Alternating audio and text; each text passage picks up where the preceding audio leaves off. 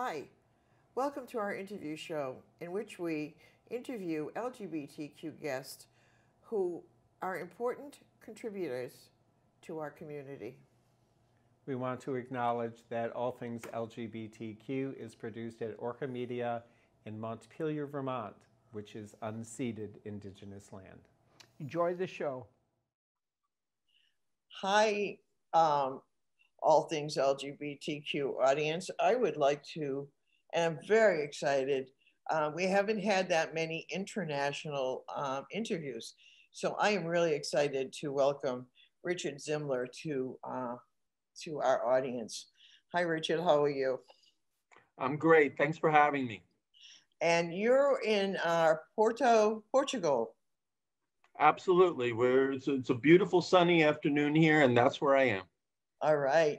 So how did you get to Portugal from Roslyn Heights, New York? I know you have that you went to school in the States. Yeah. You have a bachelor's degree in comparative religion from Duke and a master's degree in journalism from Stanford, right? Exactly.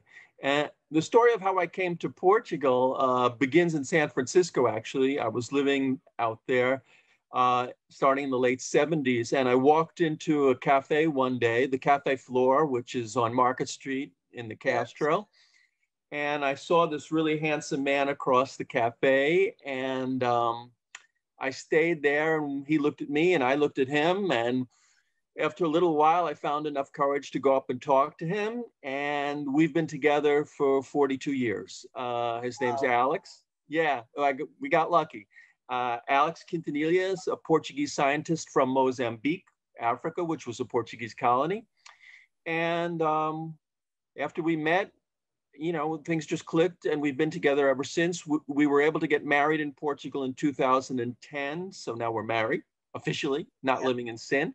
And so how I got here? Well, in the 1980s, as I'm sure you and your viewers will recall, AIDS hit the Bay Area very hard. It was the only topic of discussion for a while. And everyone was talking about a friend, a family member, cousin, aunt, uncle who was dying with AIDS. It was a very hard time for everybody. At the same time, one of my older brothers got sick with AIDS back in New York. I'm talking about like 1987, 88. He had opportunistic infections. I managed his illness from a distance in some way because he couldn't do it himself. I was talking with doctors and researchers and family and friends trying to organize things. And when he died on May 6, 1989, I was left very traumatized, and I couldn't seem to go on with my life. And it was Alex, my now husband from Mozambique, who said, we need to go someplace where people are talking about something other than AIDS. I really couldn't handle it at that point. And he had received an invitation to teach at one of the medical schools here in Porto. And I was able to get a job teaching journalism, which is my background, as you mentioned. And we moved in 1990 to start over somewhere new, and it worked. Coming to Portugal saved my life.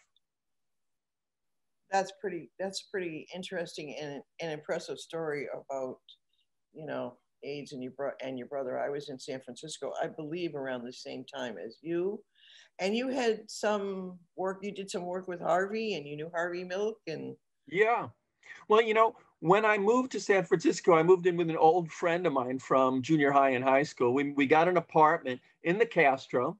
At that time, Harvey had his camera store still with Scott, his ex-lover. And we used to, develop our film there, strangely enough. My friend Carol took a lot of photos. So we were always in and out of the camera shop. And Harvey was already a city councilman, but he would come down to the Castro for lunch or to see friends, and get away from the politics for a little while. And so I often saw Harvey in his shop, and then just saw him walking around in the neighborhood. I wouldn't say we were friends, but we knew each other. We talked to each other, occasionally rode the bus with him, and he was always extremely kind and friendly and funny with me. Nice guy, really nice person. And when he died, we were all absolutely in total shock. And it was such an intense time to be there. Yeah. just politically, emotionally, Absolutely. you know, the whole thing, it seemed to be like the epicenter of what was going on in Well, in few young gay and lesbians will probably remember, but there was a, a possibility that no gay people would be allowed to teach in California. There was a referendum put to the people. And I worked on that campaign under Harvey's leadership and other people, and it was defeated, thank goodness. But the threats to gay people and their rights were, at a level that I don't think young gay and lesbian people would even grasp today. I know. Although, you know, the way things are going, at least in the States, you know, we could be back to that point pretty quickly. Unfortunately. So, Richard, you received the 2009 Alberto Benveniste Literary Prize in France for the novel Guardian of the Dawn. The prize is given to novels that have to do with Sephardic Jewish culture or history.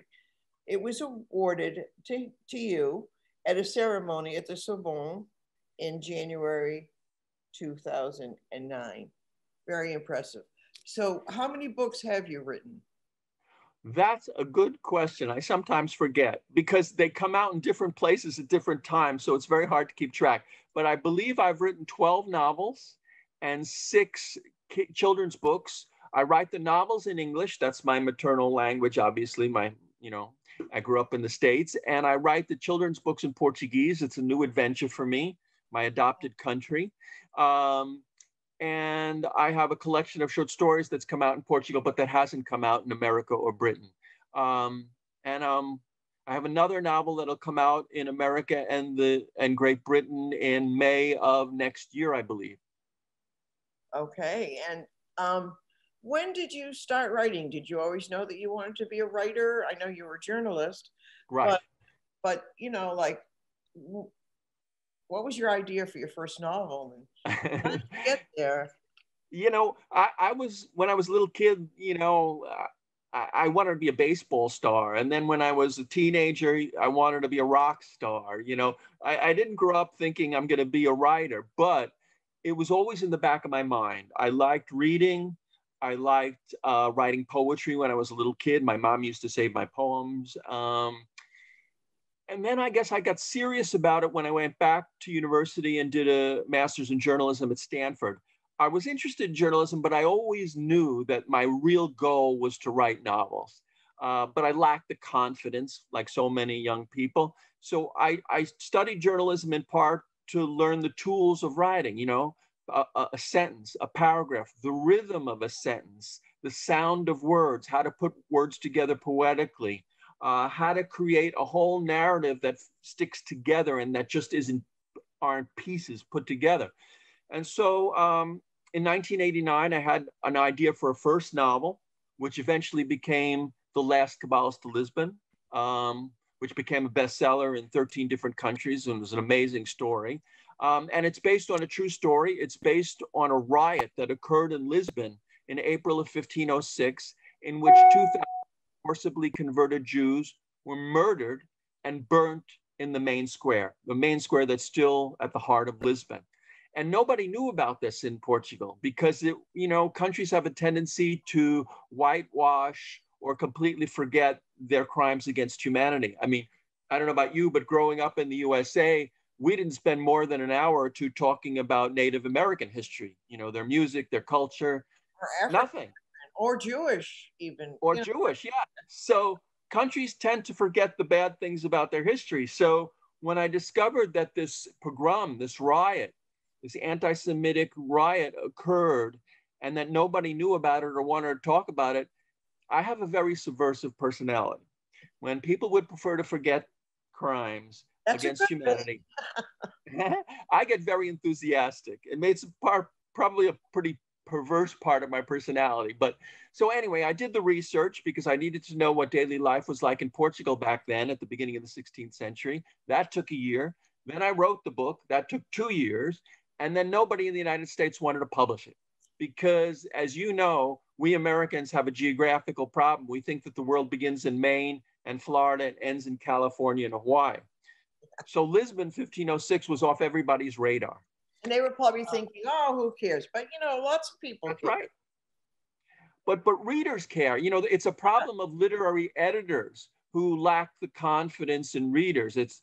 And so I had a crazy idea, which was to show the manuscript written in English to a Portuguese publisher. To make a long story very short, she loved it. She published it in April of 1996. It went straight to #1 on the bestseller list. And that's why I have a career. If she hadn't taken a risk on a completely unknown author, on me, writing about a topic that no Portuguese person wanted to know about, then maybe I wouldn't have a career. But it touched a chord in Portugal. People were very curious. They'd never heard about their own Jewish history. And suddenly there was this book out there, very well researched, based on a true event that they could read. And so, you know, my Portuguese readers are extremely loyal and have supported me ever since. And that's probably why I have a career.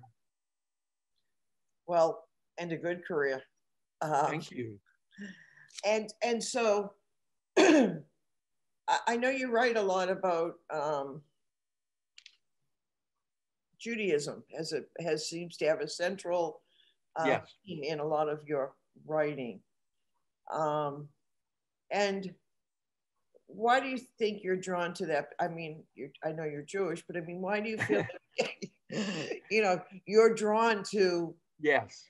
that particular subject? I think there's a few reasons. When I grew up, I thought that Judaism was passé. It was not of any interest to me because all I knew of Judaism was bar mitzvahs and, you know, weddings and superficial things. I was very stupid. So I studied Hinduism and Buddhism and Sufism and everything but Judaism. And then I realized when I read a scholar whom I would recommend to everybody, Gershom Scholem, who single-handedly rediscovered Kabbalah, Jewish mysticism, and made it accessible to non-experts. And he's got a wonderful writer with a great depth of understanding. And when I read his books, I realized what a fool I'd been, that Judaism has this huge, glorious history of mythology, this tradition of wonderful storytelling, both in the Old Testament and elsewhere. And I started to read all that.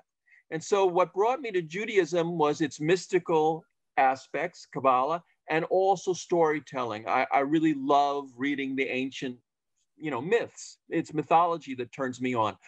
You know, I have a lot of rabbi friends now because of the books, and I have to tell them, you know, I'm not interested in the rules and regulations. I'm not interested in who I should sleep with or, you know, what foods I need to eat or any of that. And so if you're going to be friends with me, you have to forgive me because I love Jewish history and I love Jewish culture and I love Jewish mythology, but I don't need any sermons. And the rabbis I know are very open-minded and wonderful, and they share the same interests with me, and so it's great.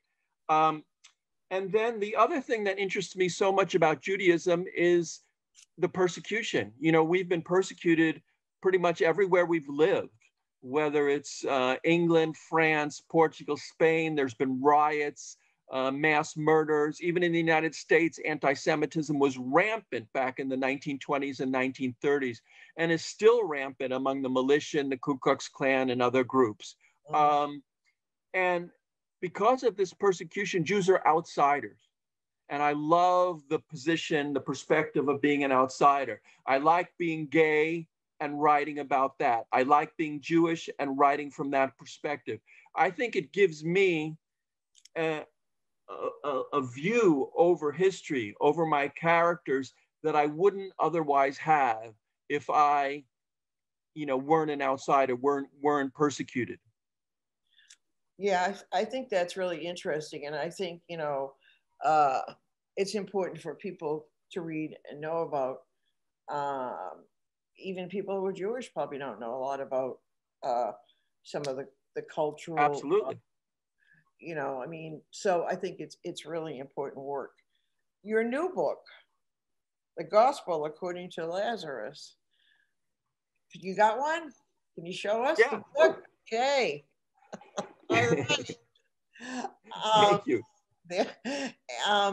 So tell us a little bit about this book. Well, it's strangely enough, it relates to my brother's death in a way, because after he died, I had a very strange dream. in which I saw him walking on an outdoor patio of a huge mansion.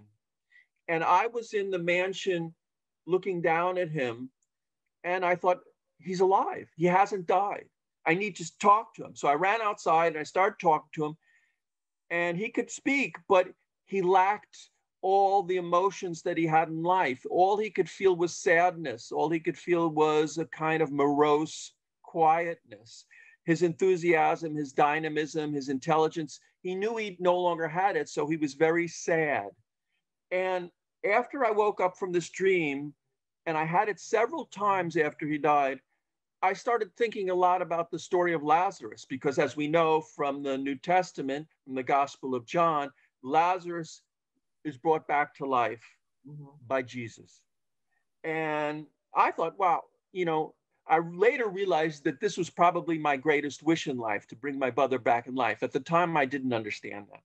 But I started researching the New Testament and the story of Lazarus and life in the in the Holy Land 2,000 years ago. And I became fascinated with the story, what it would be like to wake up in your tomb and be told you were dead.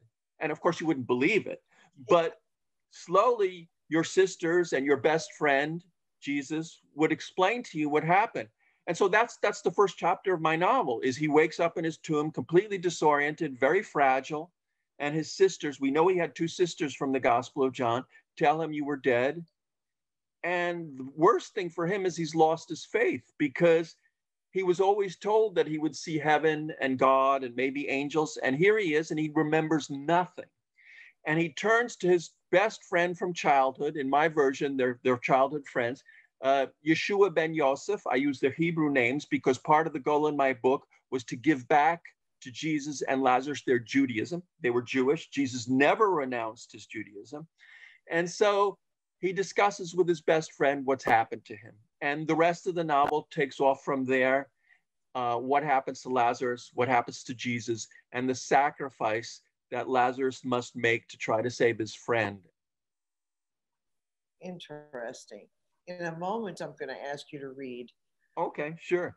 Something from that novel. But I'd like to ask you first, though, before we do that, is what were your writing influences? I mean, what brought you to this space that you seem to acquire really nicely? Who were your influences?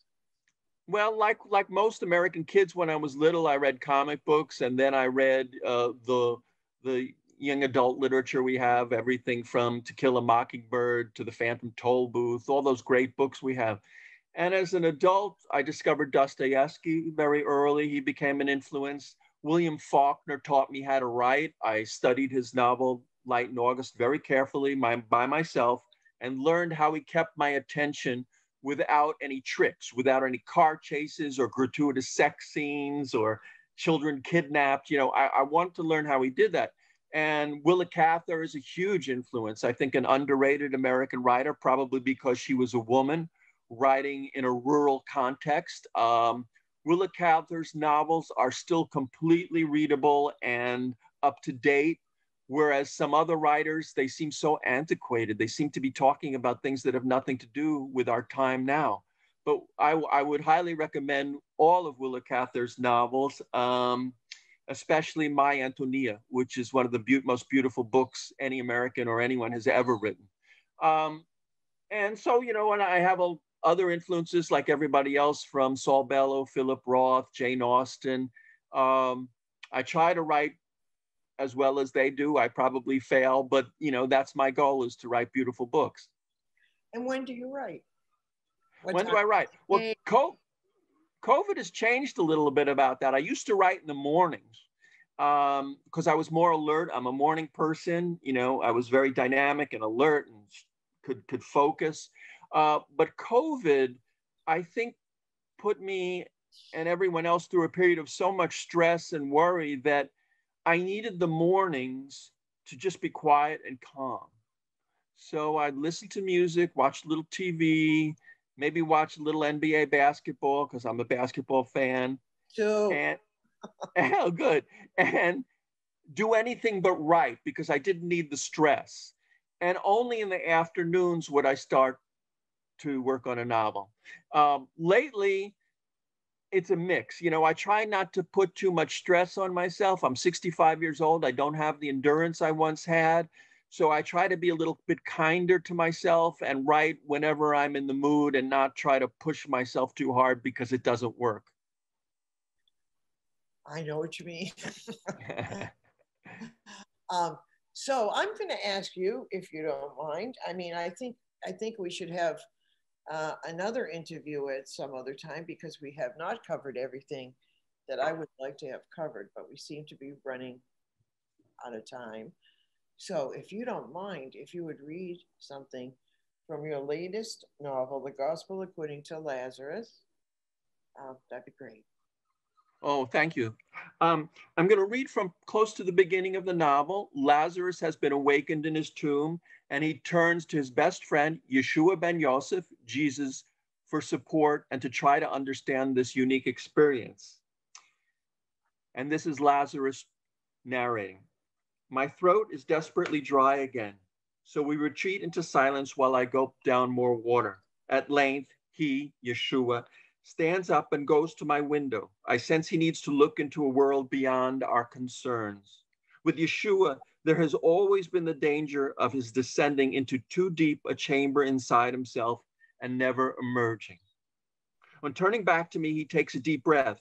Your sisters told me you died while I was making my way here, he says. I don't understand. You stopped breathing. Apparently, you were dead for 2 days. He clearly believes the truth in what he is telling me, so I do not laugh. When I taste blood in my mouth, I realize that I have nibbled away some crust from my lips.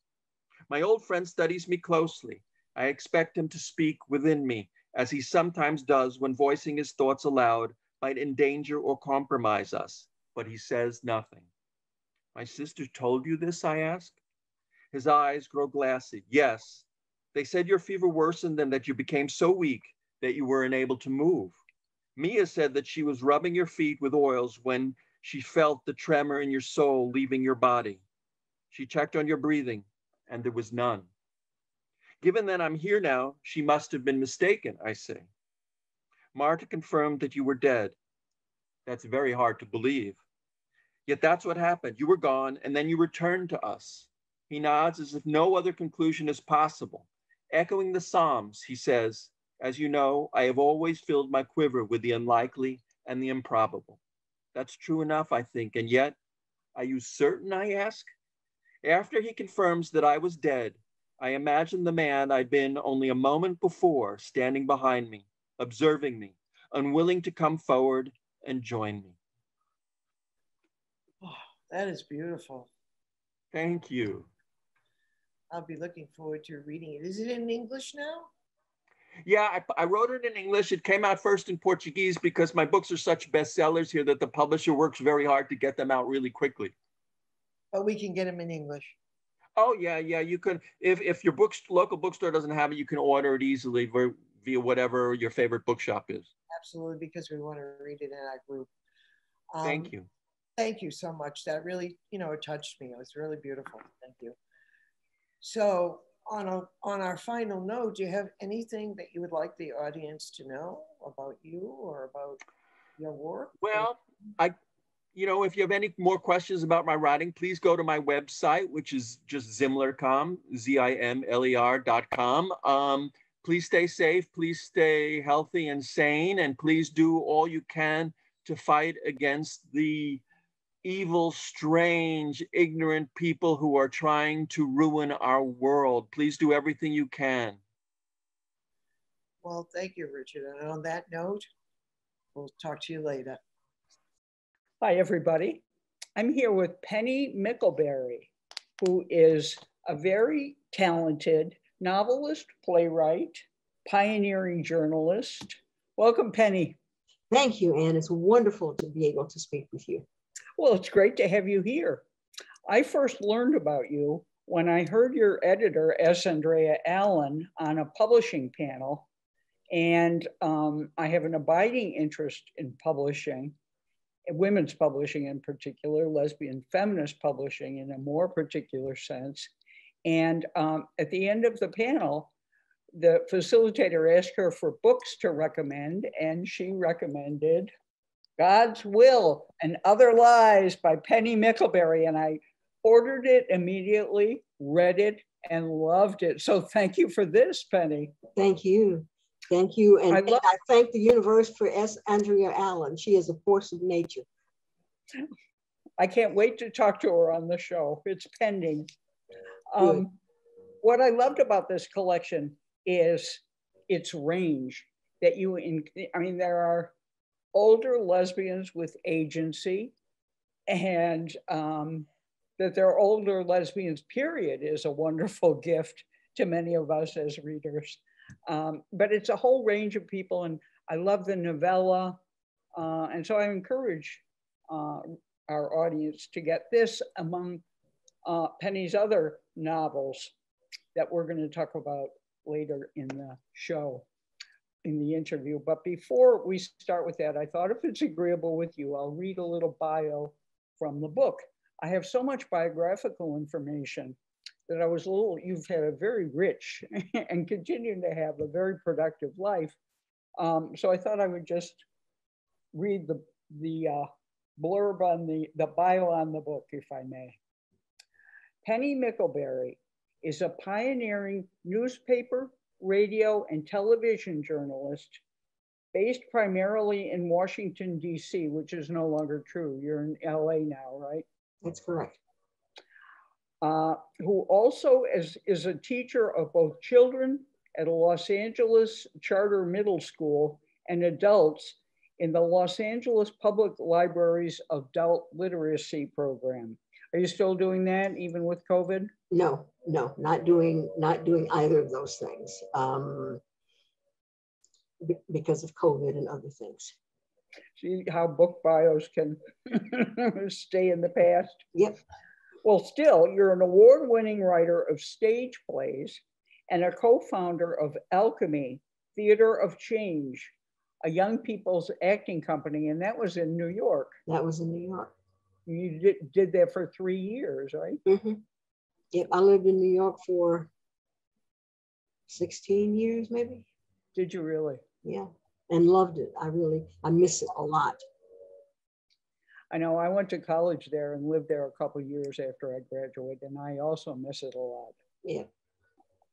You are the recipient of the Audre Lorde Estate Grant, and you're a resident writer at Hedgebrook Women Writers Retreat. And now let me indulge myself and read a little about the short story collection. This new collection of stories, God's Will and Other Lies, joins your catalog of 11 published mystery novels and 3 successful series. The Mimi Patterson, Gianna Maglione mysteries, 2-time Lambda Literary Award finalist, the Carol Ann Gibson Mysteries, which won the Gold Pen Award by the Black Writers Alliance, and the Phil Rodriguez Mysteries, and the novel of historical fiction, Bell City. So this is a wide range of productive output, Penny. Congratulations. Thank you. I read a biography of you in Contemporary Black Biography that emphasized your ongoing involvement with theater and playwriting. And I was wondering if we could start by my asking you to talk a little about that. You have 4 plays, one has just been reproduced in 2000. Well, I've probably got 6 or 7 finished. Theater came as a love early to me. At about the same time, well, no, actually before I thought I wanted to be a newspaper reporter. My mother was the librarian at Spelman College in Atlanta. And I was fortunate enough to be able to spend a lot of time on campus. And one of the places where I kind of hid out was the theater department. And the gentleman who headed the theater department was, if I call him irascible, I think that's kind. But he was a notoriously irascible man. And the fact that he allowed me in his theater, everybody marveled at. But I sat in the dark during rehearsal for I don't know how many productions. And I was totally mesmerized. And then I'd see the productions. And it was magic to me. It was a miracle. People talk about, oh, the movies are magic. Theater was magic. And I wanted to do it. But, and there were two caveats. One, I did not want to be the director, which is what he was, because he was a screamer and he screamed at people and he yelled at people. And I was so very shy. So I thought, no, I can't do that. And then I knew I couldn't be an actor because I was so very shy and I couldn't do that. But everybody had a book. They had the same book. And I thought, now that I could do. If I can figure out how to make sure that all the actors are reading my words from the book that I do. And that's what I thought. It's like, okay, this is what I'm going to do. And I became a writer of mystery novels. And this is the truth. Because I thought, all right, I've got to earn a living. And everybody knew that the only people who starved to death faster than playwrights were poets. No money in it. You do that for love. So I thought, okay, I'll write these books. And if I can earn a living writing mysteries, then I can indulge my love of theater. Well, some people get rich writing mysteries. I haven't, but I love doing that. And I love the theater. So I write plays and have readings and, hope to get a full production one day. But I do it because I love it. And I keep writing books because I love it. And what can I say? And I'm still standing. So, Are we all? Yep. Well, let's go to the journalism because you started your journalism career in college. I have here that while still in college, you worked at the Atlanta Voice during several summers, and upon graduation, you became the first African-American reporter at the Banner Herald in Athens, Georgia, where you got your BA. That was while I was still in college. I worked, I worked full time. I worked at the Atlanta Voice summers. That was a weekly paper in Atlanta. And I worked full time at the Athens Banner Herald, my last year at the University of Georgia. And I had applied for a job there, and they made it very clear to me that they did not hire Black reporters, but I could work in one of the other departments, production or whatever, wherever they had me. So I said, okay, because I was intent upon working my way into the newsroom. A lot of activity in Athens, Georgia in the 1960s, lots of demonstrations and things. And I was a participant in most of them. I don't know when I went to class. I didn't do that very often. To my parents' dismay, but I went to most of the demonstrations. And the publisher came to me one day. He said, okay, he said, can you really write? And I said, yeah, I can. He said, okay. He said, you can be a reporter because they told me they're going to burn down my newspaper if I don't have a Black reporter. So you're it. And I thought, okay, I'll take that. And within a week, he came to me and he said, you really can write and you're a really good reporter. So have at it. And then when I left to go to the Washington Post, he said to me, is there anything I can do to keep you here? What would it take?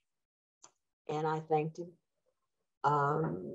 But the Washington Post has offered me a job, and I kind of got to go there. So that was the beginning of my journalism career. And that was in 1971. You started working for the Post. Yes. And then you worked in journalism in various capacities for 15 years. Yep, I was a radio reporter after the Post, and then a TV reporter after radio. All of that in DC. And you say in this, you're quoted in this biographical encyclopedia entry that after 15 years in journalism, you became dissatisfied with reporting because you perceived changes in the profession that you didn't like. For example, the sensationalism and the emphasis on put on public figures' private lives. You wanted to be a reporter from your earliest days, but when it came to the media business, you didn't care for the profession anymore. Is that true? Yeah. It became the news business rather than simply journalism. Which is what it is now. Yeah, it's the news business.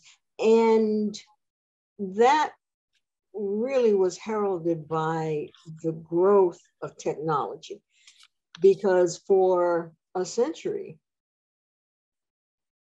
news was disseminated via print.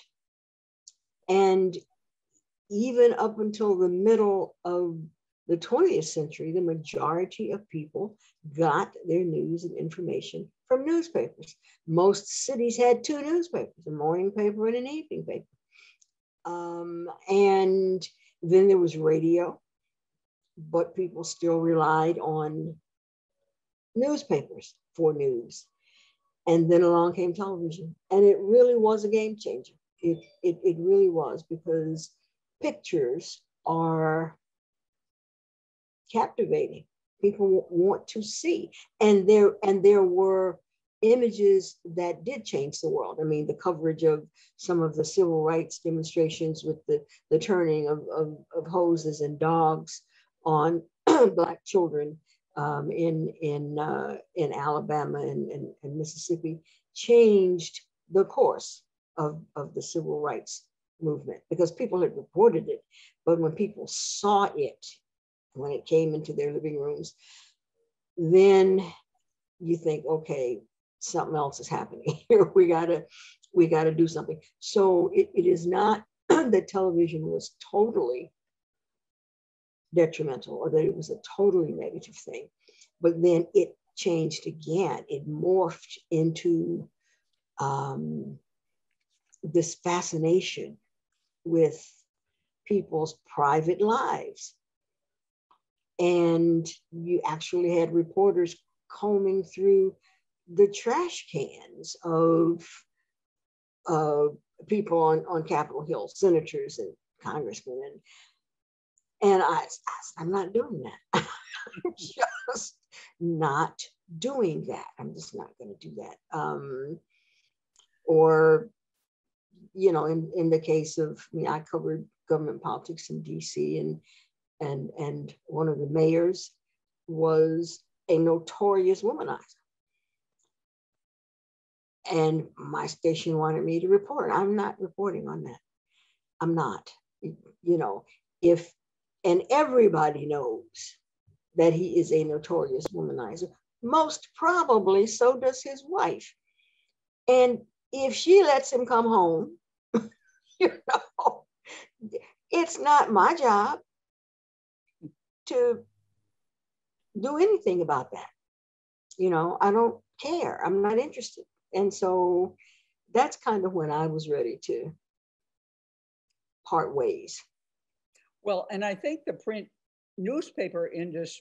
industry is really in decline. They're really struggling. Oh yeah, it really is. It really is. Although it seemed to me, and I have no empirical evidence to support this, but it seems that younger people are discovering print journalism. That online, I think. Yeah, that that they read newspapers. They, rather than reading just Twitter feeds and that kind of stuff, they actually read news stories. And so I do hope that portends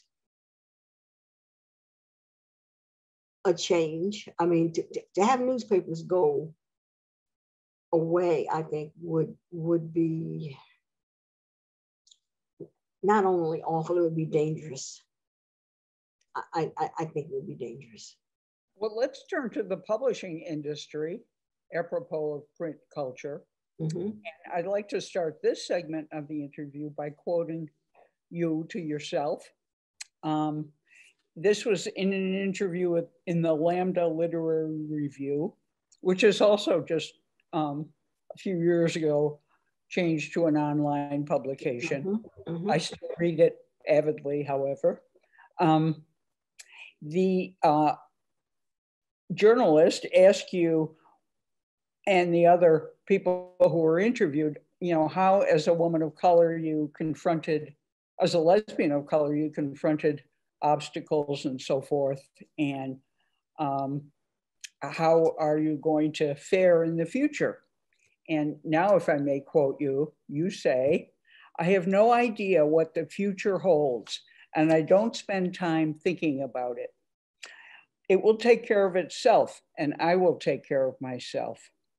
I will be so bold as to say, though, that if BLF Press and Bywater Books are part of that future, I'll have a place in it. I'll also be so bold as to say that Black and brown women writers, queer or not, will not, despite the desperate and deplorable efforts of those who shall not be named, disappear or stop writing. They are too many and they are too good." What an optimistic and I think valid quotation. Would you mind responding? Well, to respond to the part of it that references me, it is true. I mean, I don't spend a lot of time thinking about what the future holds. I'm just happy to still be here.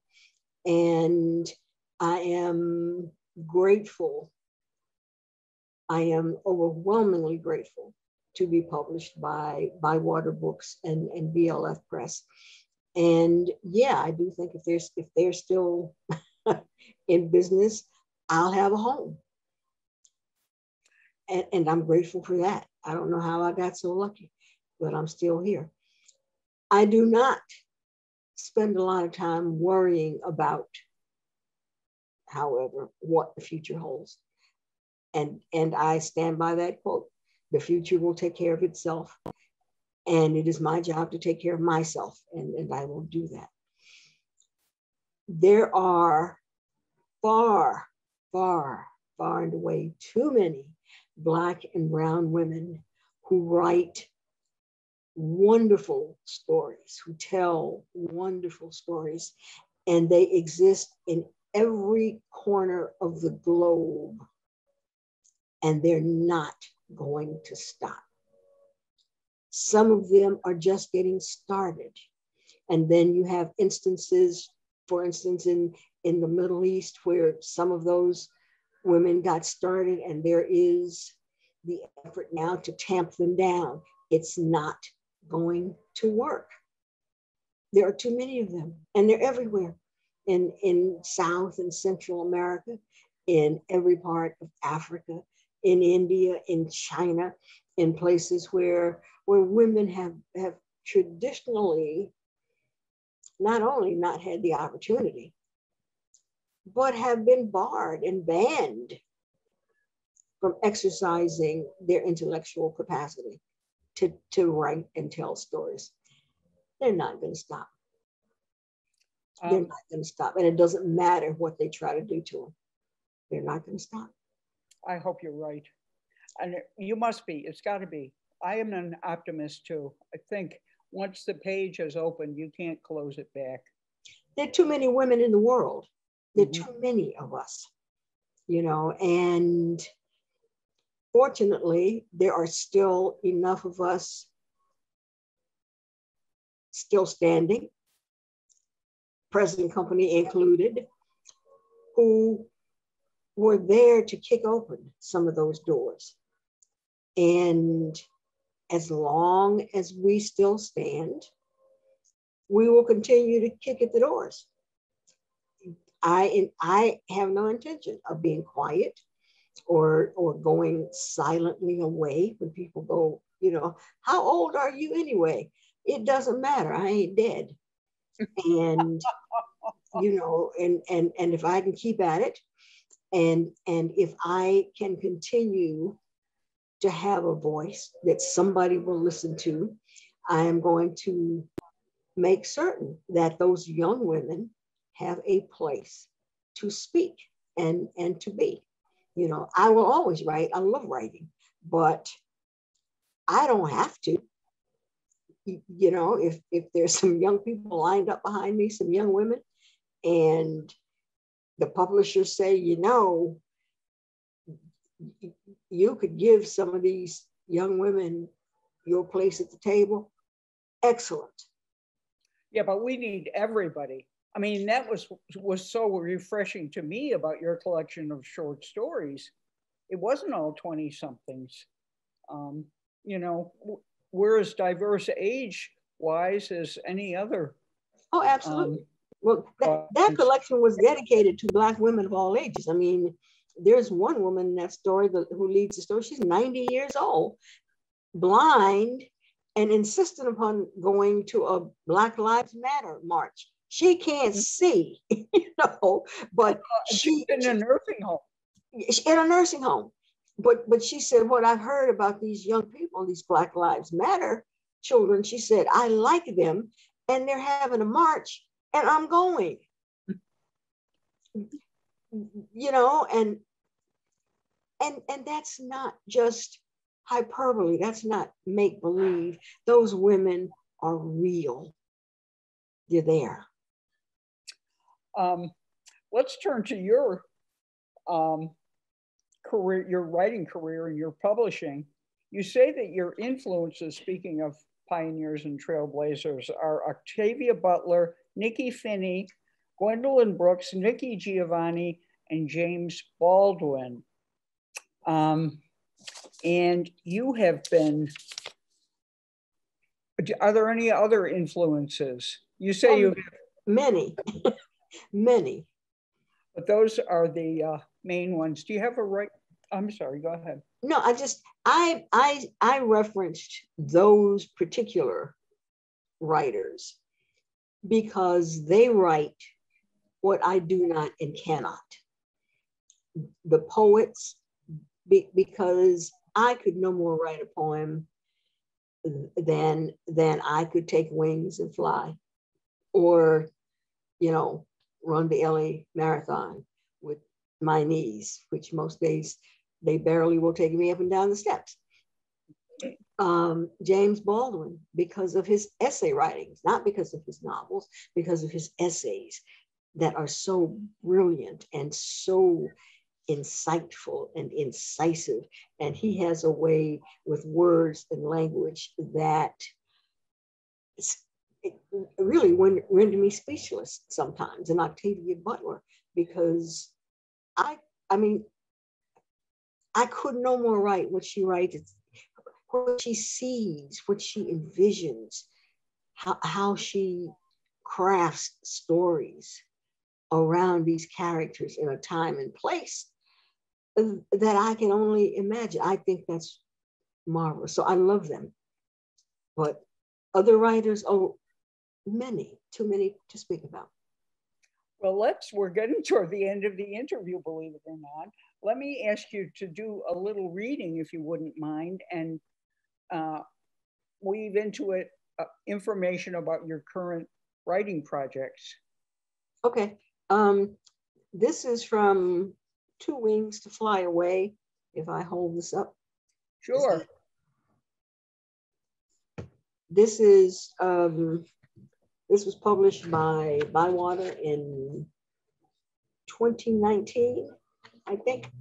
And I'm just going to read the opening pages of this book, which will set the tone and the stage. The book takes place in Philadelphia in 1856. Did I say this was a novel of historical fiction? It is. It takes place in Philadelphia in 1856. Slave catcher. The hissed word hung in the air, freezing Eugenia Oliver's insides colder than the damp November evening air chilled her skin. Though Eli's bare feet made no sound on the worn cobblestones and his two brief words were whispered, Jeannie's body reverberated as if a cannon had been fired next to her. She was headed home. She was almost there, almost safe and warm. But she changed direction and walked toward Main Street. The fast, loud pounding of her heart and her suddenly dry mouth were her fear manifested.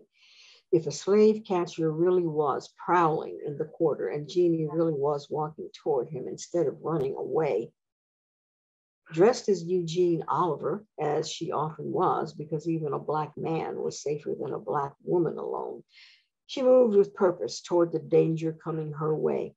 The white man slowed his gait from a trot to a long-legged stride as he entered Thatcher Lane, definitely looking for someone.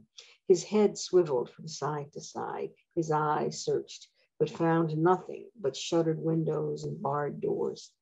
Jeannie was annoyed with herself. She should have heard the danger in the silence. It was supper time in Thatcher Lane. There should have been the clamor of children and women, the clatter of horses and wagons. There should have been the call of the lamplighter. Instead, there was the silence of fear that only the presence of a white man could bring, and the anger. And that was more dangerous than the fear. Jeannie took a deep breath and caressed the Derringer pistol in her pocket. She and the white man were close together now. She knew her neighbors could see her as clearly as the stranger.